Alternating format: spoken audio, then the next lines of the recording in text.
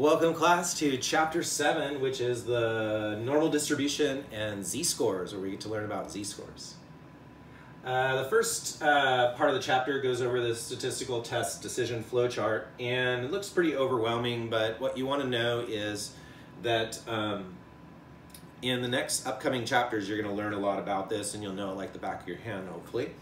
And it's really cool in the sense that once you learn this, a lot of success in statistics is learning about the logic of statistics and why you do the things that you do. But it's also learning about what test to use in what instance. And the cool thing about statistics is once you learn what test to use in what instance, you're going to be really successful in a large area of statistics, as well as understanding the logic behind it. And this flowchart right here gives you what tests to use in what instance. And it may look overwhelming now, but in the upcoming chapters, they'll review it. We'll review it together. And what mainly this chapter has to do with is this little piece right here, which is the one sample z-test. Actually, it refers to it at the end of the chapter, but that's what we'll be covering in the next couple chapters. Oh, one more thing. It talks about means, comparing means or testing relationships at the top right here in the flowchart. I like to think that's fine, but I like to think of it more as, are you running an experimental study or a correlational study? If you're running an experimental study, then you go to this area where you're going to use t-tests and ANOVA and such like that. And if you're doing a correlational study, which remember cannot study causation, but studies relationships and how they vary or co-vary with one another, then you'll use these tests over here, which are the Pearson, chi-square, and stuff like that. So that's what I want to say about that one. The next section of the text is inferential statistics, and that's basically how we use data to test hypothesis and answer research questions.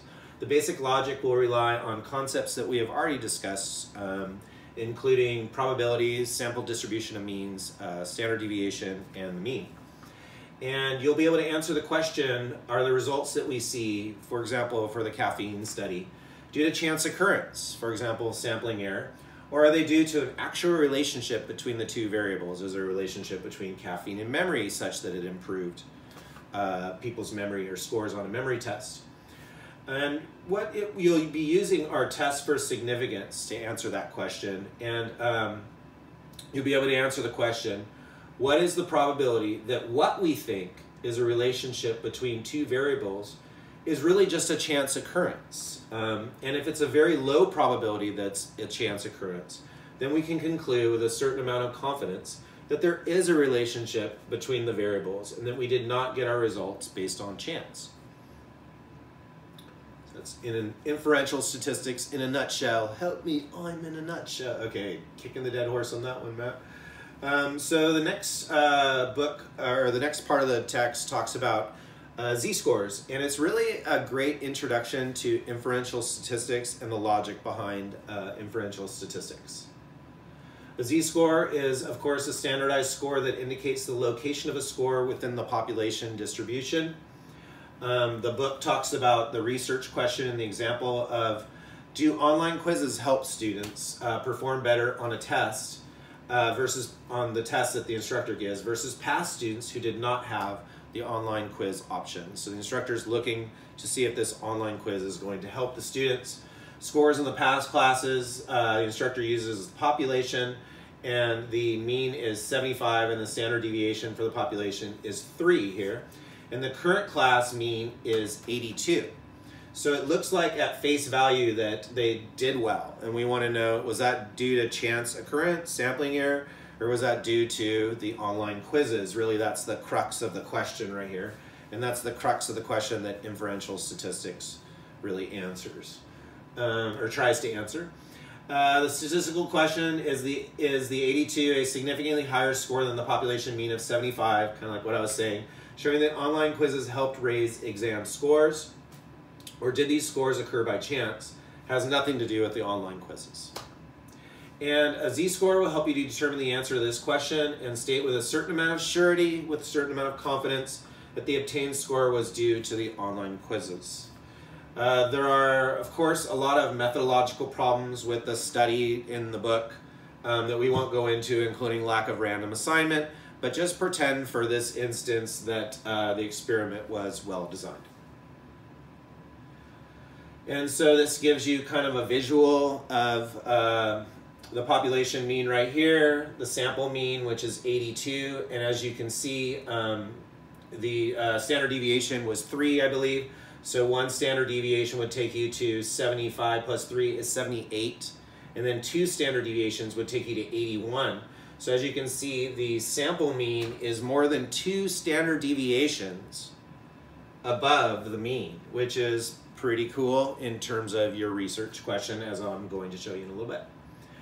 So the book then talks about the z-score transformation, and it talks about transforming data to z-scores, provides a way of locating a score in the standardized distribution, and it certainly can be useful to compare 2 scores that come from 2 different populations, and that's really the beauty of standardization, right? You have 2 different measurements, right, for standards for example, you know, your dog weight and human weight, and you can compare those 2 things using a z-score, right, standardizing the scores. And then you can compare, for example, your dog's weight compared to the average weight for a dog versus your weight compared to the average weight for a human, and then you can see who weighs more, relatively speaking, you or your dog. Quit eating the homework, Fido, right? That's what's going on here. The z-tests, also useful in hypothesis testing.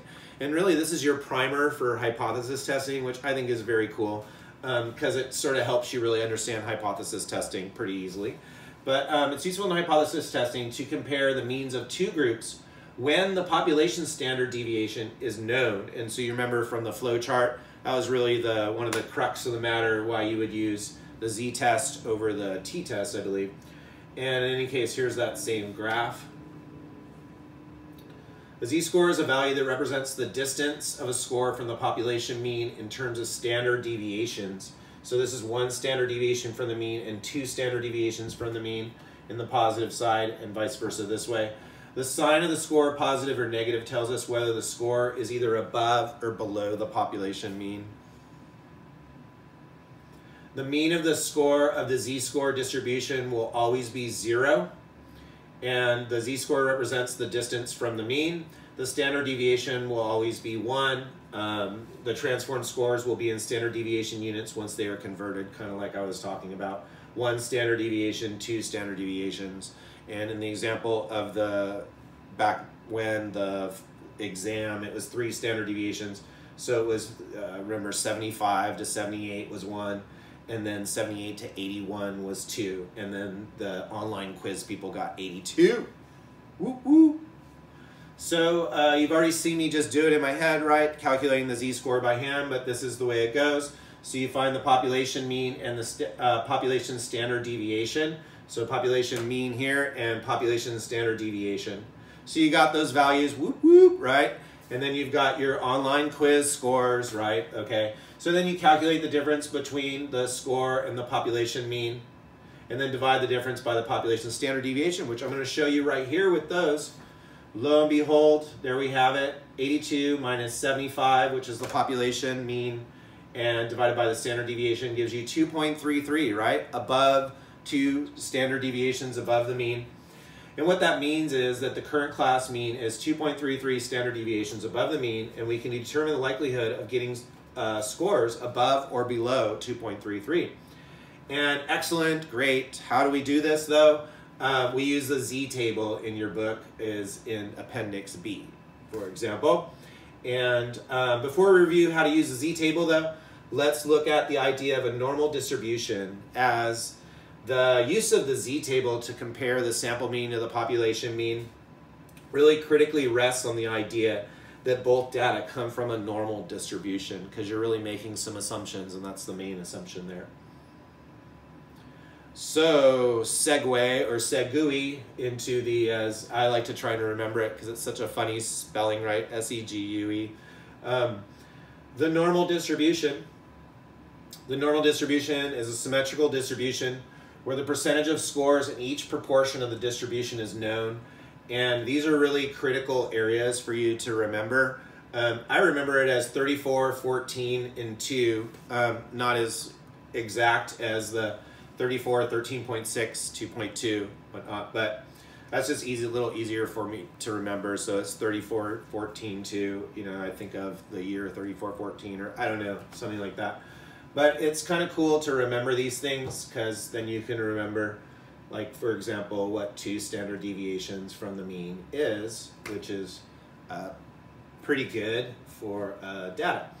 And in case I'm getting ahead of myself, yeah, there's the percentage of scores in each portion of the distribution, and pretty important to know. Percentage of scores that fall in each part of the distribution for the segments is marked by the standard deviation is already known. So you can say basically that 68% of the scores fall within 1 standard deviation of the mean. And how did I get that? It's 34 plus 34 together. So you can say within 1 standard deviation of the mean plus or minus standard deviation, that there's 68% of the scores. 95% of the scores fall within 2 standard deviations of the mean. So you can see where the online quizzes falls. It's a very rare score, and that's what I'm kind of getting at, this whole z-score is getting at, right? Is how rare is it in terms of a score compared to the population. And if it's extremely rare, you can make some kind of decisions or judgments about that, that it's the fact that it's so rare must be that it's meaningful. So recall the previous example where we got the z-score of 2.33. It means that the current class mean is 2.33 standard deviations above the mean, and we can determine the likelihood of getting a score above or below 2.33, which you can see is a very unlikely score. So it probably rests like 0.006, or it's less than 1% is the number of scores that are above that. And the number of scores that are below that are quite significant, 99%. Locating a z-score in the normal distribution is what we're going to talk about next. And the unit normal table is in the Appendix B. That's basically another name for a z-table. Unit normal table can help us determine the likelihood of a range of scores in a normal distribution when we want to know how likely it is that we would obtain a z-score at or above or below a specific value. And so I'm going to basically show you how to use this unit normal table here. And I have an example of it right here. Unit normal table, a table of the proportion of scores in normal distribution for many different z-score values. And so in this example, I want to show you first the z-score of 2 right here. And as you can see, that is plus 2 standard deviations, so it's right here. And as you can see, if you look at the body, it says that 98% of the scores are what? Right here. So that's B, the body. You can see right here, it says 97.9778, but essentially 98%, right? So that's the body. And as you can see visually, if you look right here, 98% of the scores, yeah, it looks like it's right there. And I like to plot it on visual so you can really get a sense of the numbers. It helps me at least, so I recommend that if you're having trouble with getting a sense of the numbers in this table here. And then if you look at the tail, which is going to be here, that looks like a tail, right, versus the body. Yeah, it does. That there's only 2% of the scores, or 2.2% right here. So that's kind of just how to read the z-table, unit normal table.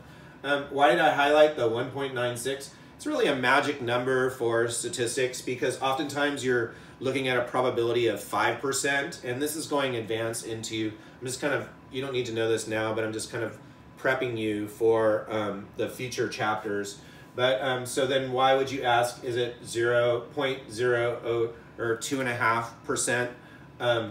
Well, usually you're looking for a change, and you have to address if it's going to be a change this way or this way. So long story short, you'd be looking for 1.96 or above, and that's like a magic number for statistics to say like, oh yeah, there's like a pretty darn good probability that I did not get my results based on chance, but I got them based on that this is significantly different. So hopefully that makes sense. If it doesn't, I'll explain it in the next couple chapters. The negative scores in the unit normal table, it's important to pay attention to the sign of the z-score. For example, a negative 0.20 z-score means that approximately 98% are above the score, which is the body. So now you have, instead of a positive 0.20, you have a negative 0.20, right? Which is right here. So now the body, which is right here, means that 98% of the scores are above as opposed to below, right? So it's just a way of framing it differently. The book didn't really describe it that well, but if you look at the graph and kind of think of it, describes it really easily, right? Negative 2.0 z-score means that 2.2% of the scores are going to be below that. So hopefully that makes sense to you. And then if we look at using the normal distribution to determine the probability of a sample mean, the distribution of sample means will be useful to determine the probability of a sample mean. In the final exam example that they gave, there were 30 students in the sample. So if you can imagine for a moment the theoretical distribution of sample means, right, which consists of all possible samples of 30 students, boom, boom, boom, from the population, right? So imagine that. And so basically you could say, how likely is it that we would get a mean score of 82 or higher in the population of means for courses without online quizzes? And it's a very unlikely score. That's an extreme score, right? In all of the distribution of sample means, you know, that we would expect, it is not found. If I were to pick out all of those randomly and keep picking them out, right, the probability of me finding that score of 82 is very low just based on chance alone. Yes, it will be there in the distribution of all sample means, right? And we can tell what the probability is of getting a score 1 standard deviation above, 2 standard deviations above 2, right? That's the whole logic of this, right? But the probability of getting that score of z of 2.33 is extremely low, and so that's something to note, right? So this is an extremely unlikely score from the set of all possible exam means from this course. This tells us there's a very low chance that the mean score of 82 came from what I like to call the status quo of the population, and that is the population without online quizzes, okay? So that's the default, if you will, or the status quo. Because it's a very uncommon score for this distribution, right? If we are just looking at people without online quizzes, yeah, and we pulled that sample out of 30 people out of all the distribution of samples, it would be very, very low probability that we would find them. In fact, it would be 1 out of 100, right, or less than that. So it's a very uncommon score for this distribution. And so the logic goes, if the score is this unlikely to come from the distribution of all sample means for this population, then we can reject the idea that this set of students came from the status quo of the population, thus tests without online exams, right? And we can say with a certain amount of confidence that this group of students did not come from the status quo of the population. They are different, right? They're different. There's a very low chance that they came from the status quo of the population, and they are different. And this is not due to chance. Remember, it's a low percentage of chance, but rather due to the effect of the online quizzes. See? And that is the essence of the logic behind hypothesis testing and the inferential statistics such as the one sample z-tests that we will be learning about in the next 2 chapters. And so hopefully that was a nice intro to learning about z-scores and normal distribution and the logic behind that, and the logic hopefully behind understanding a little bit of the logic behind z-tests and inferential tests that you'll be doing in the upcoming chapters.